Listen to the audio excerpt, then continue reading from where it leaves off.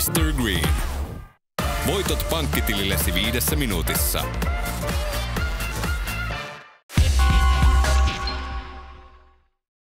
Hello, I'm Jan Stenfors, aka Nasty Suicide. You're watching Chaos TV.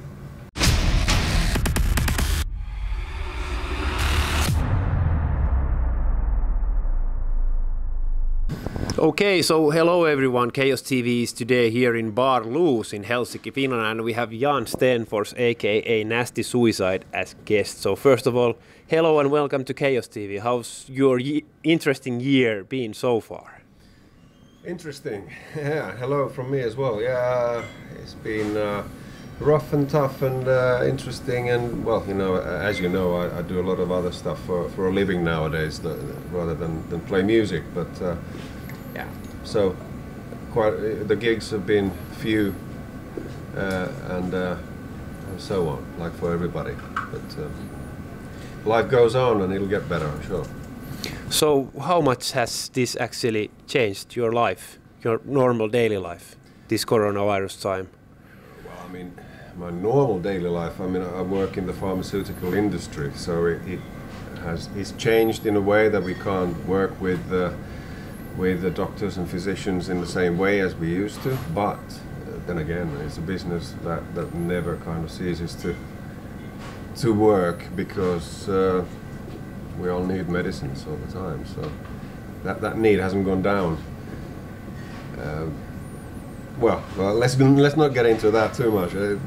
There are things happening there, of course, but on the music side, it's been very quiet, and I feel for my buddies who actually, that's their main living, and musicians and people who organize gigs and technicians and all that. So yeah, I guess I've had it easier than most. So do you feel that actually Finnish government has handled this well when it comes to like music industry? When it comes to music industry, I mean, you could of course have all kinds of opinions if you take that as an isolated issue, but I guess you have to look at the big picture, and I think most of us know that this is a common effort. It's a freaky situation. It's a bit like an apocalypse or something, and it's a science fiction movie, but it's real life, and it's very rough. But we have to do what we can. I'm not the right one to say whether there should be, the regulation should be different or not, but I'm sure everything's done for a reason.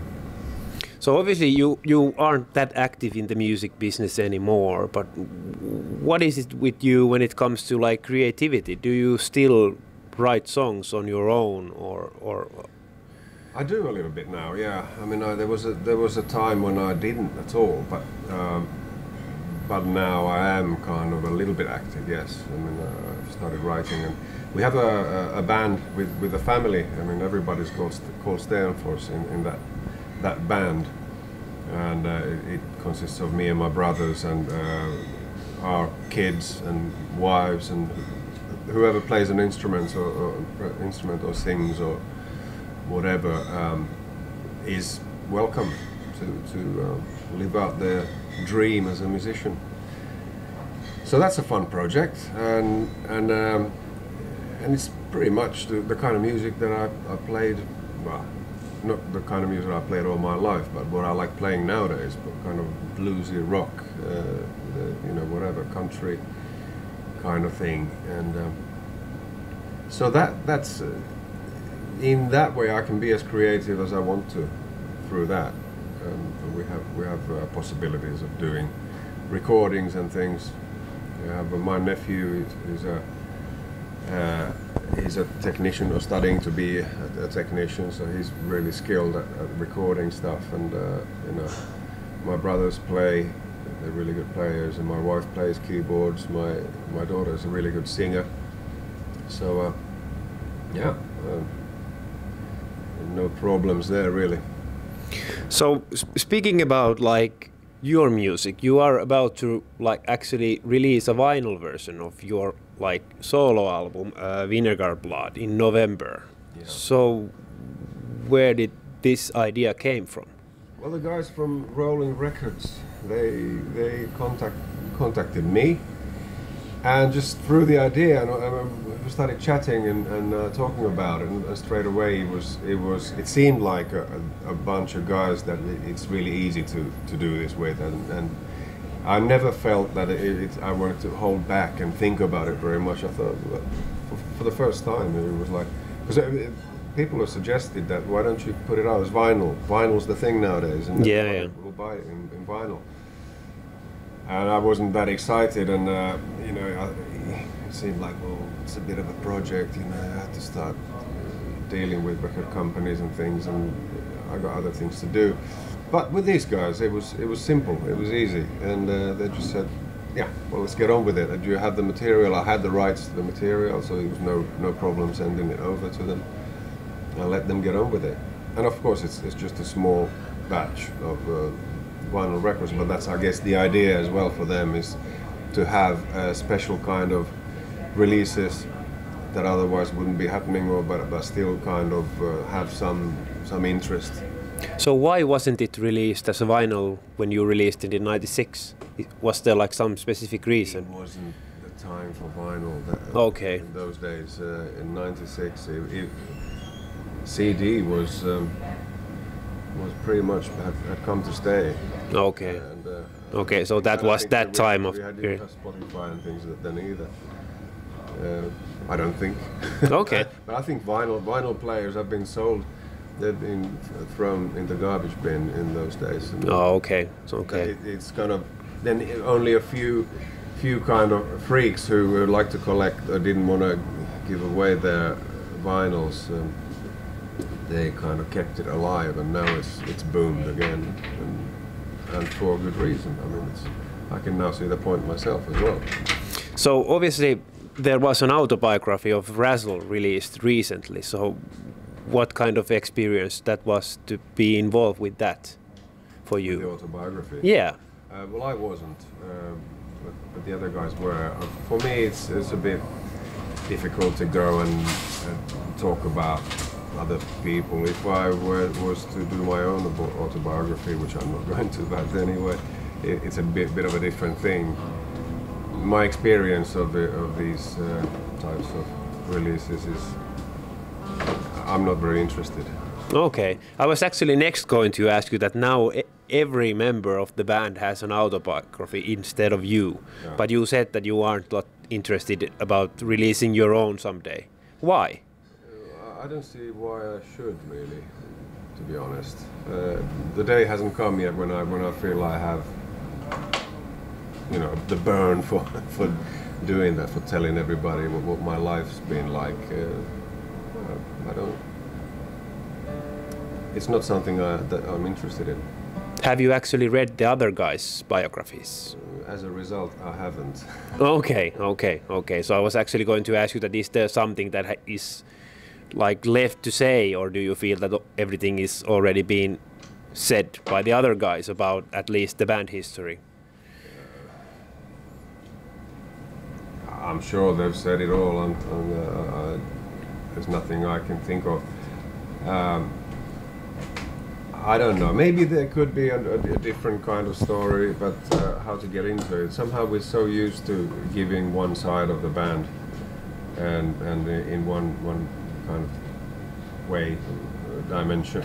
That I think we sometimes, or most of the time, we lose the sight of bands as people. They're actually a bunch of normal guys, and that thing hasn't come out yet, I don't think. I don't know, if people are not interested in that, then why should I go on talking about it? What people are interested in is tables flying out of balconies and landing on taxi cabs. Yeah. And that, rock and roll stuff. And that's, I'm just not interested. Okay. I'm just not interested in that. So, but if there was a day when it seems like people are interested in hearing about who am I really, or I don't think so, but maybe the other guys who are a bit more interesting than me, hearing that actually they are then, yeah, because I think every human life is interesting if you get into that. So hopefully there's one day a story coming out of maybe Michael or Andy or whoever that talks about the human being behind all this shit. Okay. So obviously I guess you read that Tavastia Club turned 50 years yesterday, and there was some kind of like video greeting which Ville Valo had done for them. Right. So that's a legendary club in Helsinki. What kind of memories does that club bring into your mind? It's been quite essential, I guess, for Hanoi Rocks at least. Yeah, it was for me. It was the first. Somehow it's left in my memory as the first gig as Hanoi Rocks. It was me and Michael and Stefan Piesnak and a couple of other guys. So I got up on stage, on Tavastia stage, which was legendary, of course, and then I spot in the audience Albert Järvi, and that was a bit of a, you know, I wet myself, I think, and but we got on with the gig, and I think it was a good gig, at least, yeah, we were young and you know, messed up, but still. Is that like your best memory when it comes to that specific club, or is it just the first memory? That was the first memory. So when you ask about memory, that's the one that jumps up, and yeah, the one that I can pinpoint. Then all other memories, they kind of blend into each other. So I'm not sure I can pick out another one for that place. But obviously a very important place. So next year, Hanoi Rocks debut album will turn actually like 40 years. So have you discussed anything about like really releasing it or doing something around it, and what kind of and what kind of memories do you actually have when it comes to that specific album? Well, it was the first time I was in the studio making an album, so obviously it was really a big thing, you know, being able to stay there, and before that I was in the studio just doing one song, like a single or something. Okay.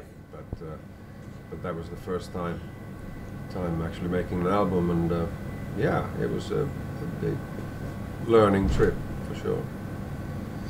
So was it like exciting to go to a studio and try the buttons? Absolutely, yeah, and spending more than one night there. I mean, spending a week or two. I can't remember how long we were in the studio, but still, and really getting to know the people working there as well, the man behind the buttons and his dog, and yeah, it was a lot of funny stories about that those days. But yeah. So I've heard and read also from like Finnish news quite many times that you have discussed about like the band and you are still quite good friends with each other. So have you like ever seriously talked about doing something as Hanoi Rocks again, or is it just a joke that you toss between each other, or? Not for a while, but we have every now and again. Yeah, the question has come up from different directions, and usually it ends up. At first, it seems like could be a nice idea, but then we start thinking about it, and it becomes like an impossibility. When playing on stage is one thing, but there's so much more time you have to spend off stage when you play as a band, that you have to really respect each other and behave like you know, as friendly as possible, and it's never really seemed that possible, really. Okay. So you don't see it happening again, or do you feel that the door will be open to the very end? Well, you never know what's going to happen. As long as we breathe, then anything can happen, I guess. But yeah. There was some kind of a reunion of Hanoi, but that wasn't a reunion. That was a new mix of the group, I guess, with Mike and Andy. But yeah, it doesn't seem like it could happen now. No. So what does the future hold for you, like music-wise? What kind of plans do you actually have, or do you have any plans? Is it just playing one-off shows every now and then, My or plans are always kind of loose. I go day by day pretty much, or when the day comes, then I start thinking about it. But I don't make long-term plans really. I'm not that type of person. But one thing I've thought that when I retire from my pharma career, then all I'm gonna do is play and probably travel with my wife. Yeah, that's it. So then I'm going to be playing. If I'm healthy, then I'm going to be playing a lot. so hey, thank you a lot, Jan, for the chat, and all the best for tonight's show. Anything you want to say as last words to all the fans all over the globe watching this? Well, I don't know. What can I say? Let's just bear with it and hope that the vaccines and things are going to sort things out for us, and we can get back to rocking and rolling in the usual way.